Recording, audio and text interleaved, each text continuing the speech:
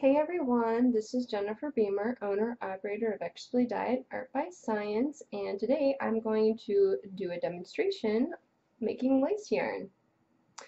Now, in an earlier video, I talked a little bit about the fiber that I like to use for making lace yarn, and I tried to use my drop spindle to show you how I do lace yarn with a drop spindle, but it was really difficult for me to get a good camera shot. As you can see, the lace yarn is quite thin, and in order to get a really good shot, I'd have to be very close to the camera. So that wasn't going to work out, so I'm going to use my spinning wheel. This is my Kromsky Minstrel, and I have it currently set up with the lace bobbin side. Now on Kromsky, and I think actually most bobbins for spinning wheels, the bobbin, this part right here where the yarn goes, there's two sides to the bobbin. There's usually a thicker side that has a larger whorl, and on the other side one that's smaller. And because this is a double drive wheel setup that I have the drive band goes around the bobbin, and it also goes around a separate whorl which attaches to the flyer. I have the larger one here. So the smaller one that I have is obviously smaller than this one. It's probably half this size, and that is attached to the flyer, this part that has the hooks. It's attached to that, and the drive band goes around here, and then also on the part of the bobbin. So that's how I have this one set up. The fiber that I'm using is just some combed top, merino combed top, and I divided it into 12 pieces, and then what I did for fluffing it, I just pulled the fiber apart like this gently. I wanted to keep the fibers together, but I didn't want them to be too compact. So there's the fiber, and I'm all ready for the spinning. Now I wanted to offer a quick note about the way that I spin. I do kind of a reverse American forward short draw. Now this is what it should look like if I was doing that. So I have my drafting triangle here. You can see. Perhaps I should have chosen something other than pink. But you can see how the point up here of the triangle is what leads into the yarn, and then the 2 points down here is what leads into the fiber supply. And what you do is you pinch with your forward hand and draw forward from the drafting triangle into the wheel. So like this. So this, my right hand is basically holding the fiber fairly close actually, and I'm drafting forward into the wheel like so. This is how you do the American forward short draw. And as you can see, like, my hands are doing crazy things already because I don't normally spin this way. But I said I do the reverse of that. But it's not exactly just a reverse of that. So I have the drafting triangle, but I hold my hand, my drafting hand, further away. So I have technically a very large drafting triangle, but I try to keep this fiber up here open and fluffy so that when I do my method, which is basically I roll the yarn between these three fingers kind of like this. And I feel the yarn that I've just made, and I try to draft out from this little area right here. Gosh. It's like looking at a mirror. I don't know which hand or which direction my hand is going. So this little area right here, this is where my hand is, these fingers are going to be working. And as you can see, it goes from being thin to being thick.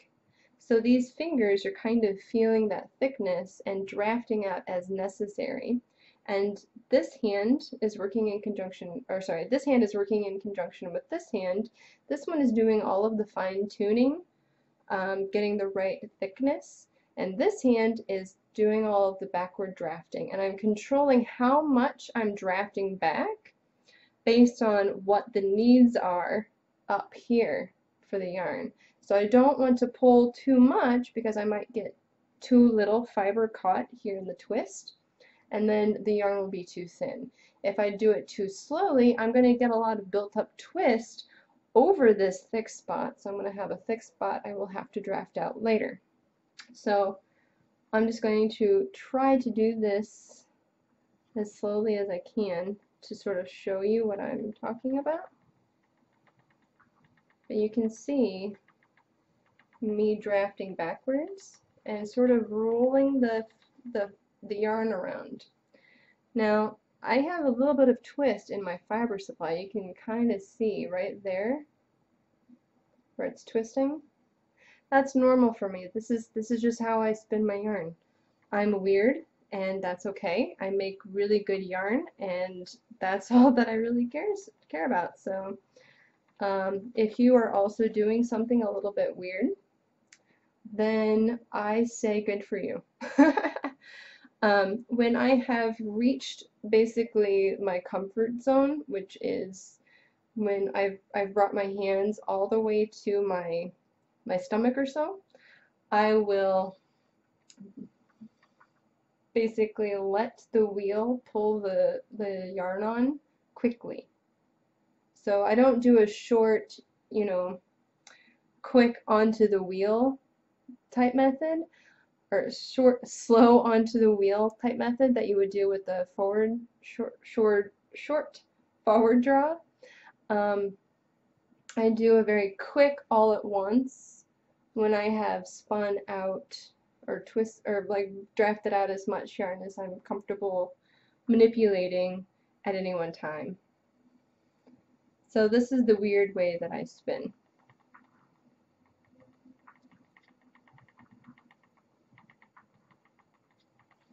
Ta-da!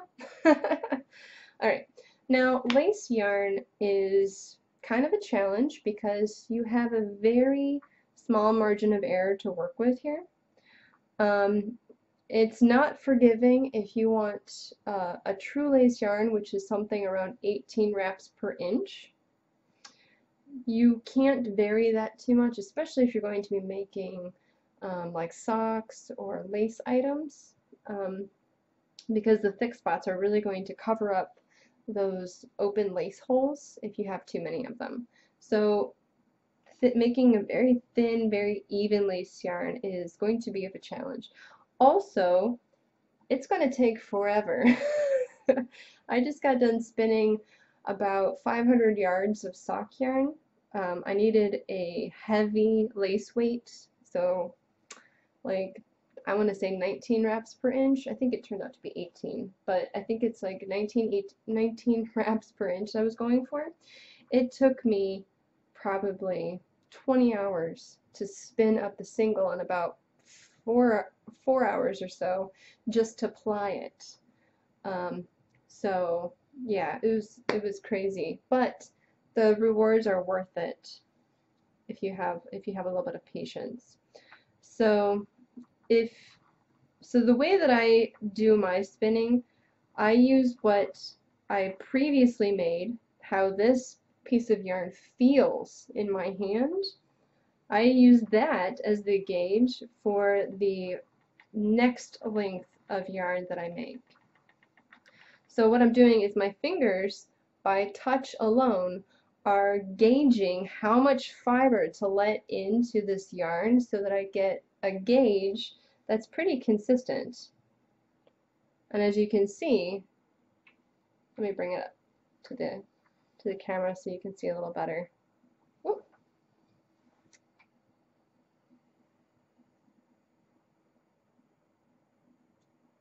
Whoops. Alright. So you can see, and I was actually talking the whole time, right? You can actually see how even this yarn is just by having it ply on itself. When you see a yarn plied on itself, sometimes the like thicker spots will become more apparent. Let's see if I can find one.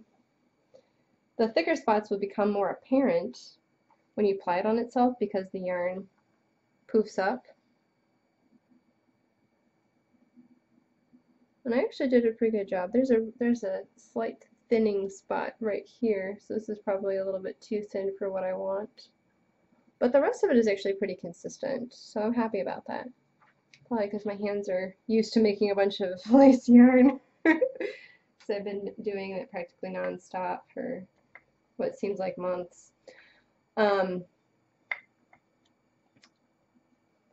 there's not a lot of margin of error here, so you have to be pretty diligent and always checking your yarn. But like I said, I have this feel for the yarn when I do this weird little rolly method. If somebody actually knows the exact method I'm using, and I just don't know, please let me know, because I've been wondering this for years.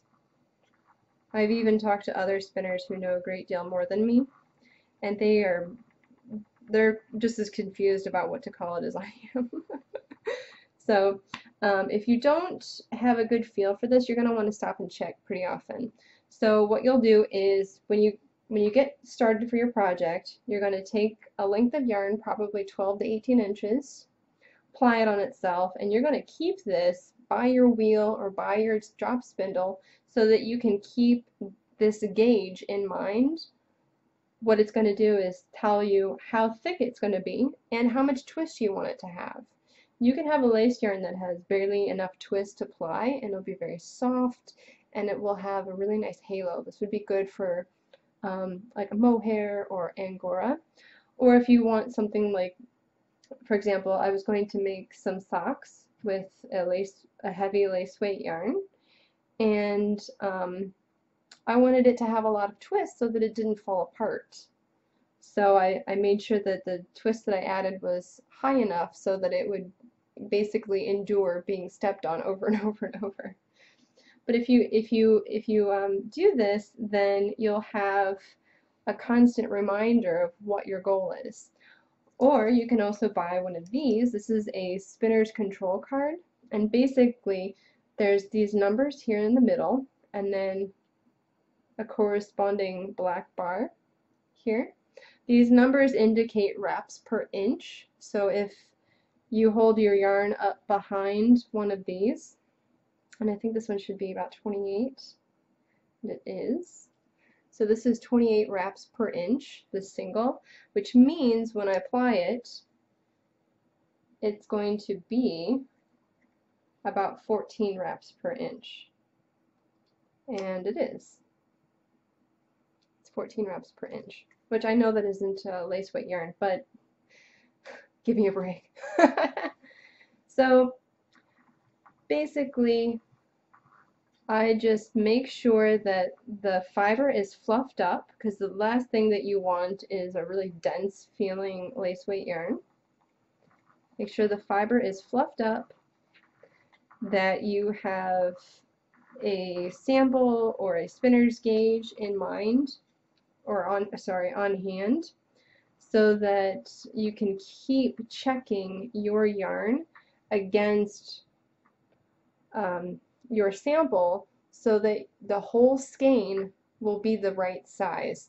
When I first started spinning with my wheel, I didn't have a spinner's control guide, and I had only been using my drop spindle and just kind of making yarn, not plying it or doing anything else with it, so the gauge wasn't super critical.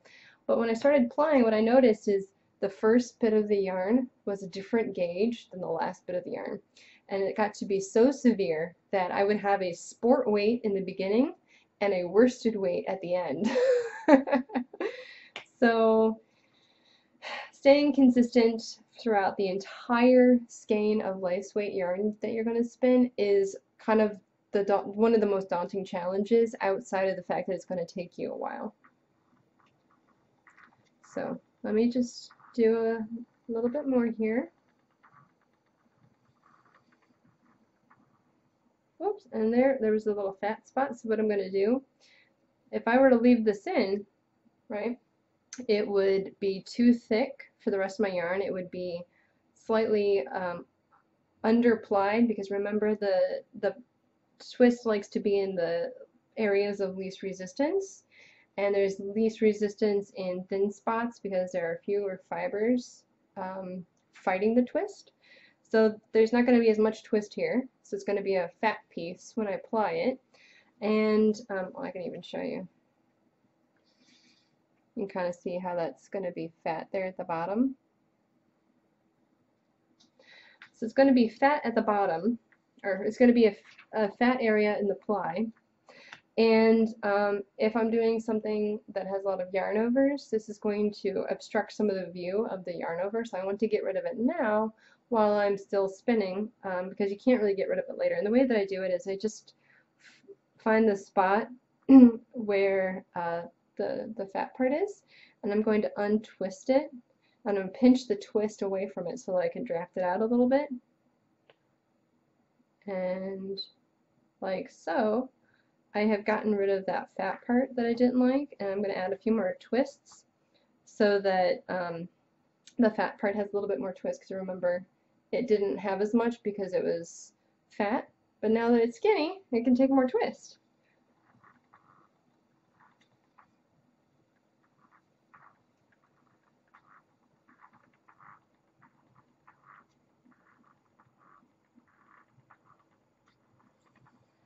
And when you're joining a lace weight yarn,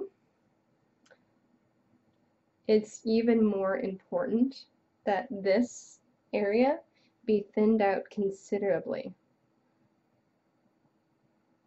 A lumpy part will show up way more visibly than in a heavier gauge yarn.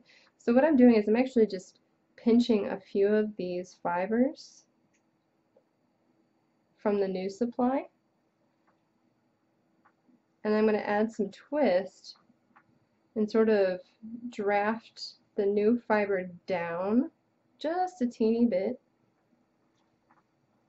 like so, just to get that join to be very smooth and without any lumps. Okay, and then once that happens, I didn't do so good this time, but if you're doing this and not talking with the camera like I am, this will be a lot easier for you. And this join will be impossible to see. So I hope I was able to accurately demonstrate how to do a lace weight yarn with a spinning wheel. Like I said, it's just very difficult to really see what's going on because it's such a small, thin yarn. But I think you're starting to see the point. It's going to take a long time. It's probably going to be a project that you come back to over and over, because just sitting and spinning lace weight yarn, you can only do it for so many hours in the day before you want to rip your eyeballs out. At least I do. But it's fun to do, and I really like having some lightweight yarn on the wheel at least half the time. So, you know, I kind of go back and forth. I'll spin some faster stuff like worsted or sport weight yarn, and then I'll come back and I'll do a lighter weight yarn like lace or a fingering weight yarn, just because, I don't know, I think that it kind of gets me back to the roots of spinning, because it's a little bit of a challenge. It shows that I've dedicated a lot of time into making it, and then, you know, if it's something that you've dyed, you've added beads to, you've knitted or crocheted, it's really the epitome of the fruit of your labors. So it's very connected in that way. Anyway, if you like this video, please give me a thumbs up and subscribe. If you have any questions, you can put them in the comments below. And as always, you can follow me on Twitter and fan me on Facebook, and I plan to do a lot more videos in the future, but if you have suggestions, you can also send me an email or put those in the comments below. Anyway, thanks for watching. Bye!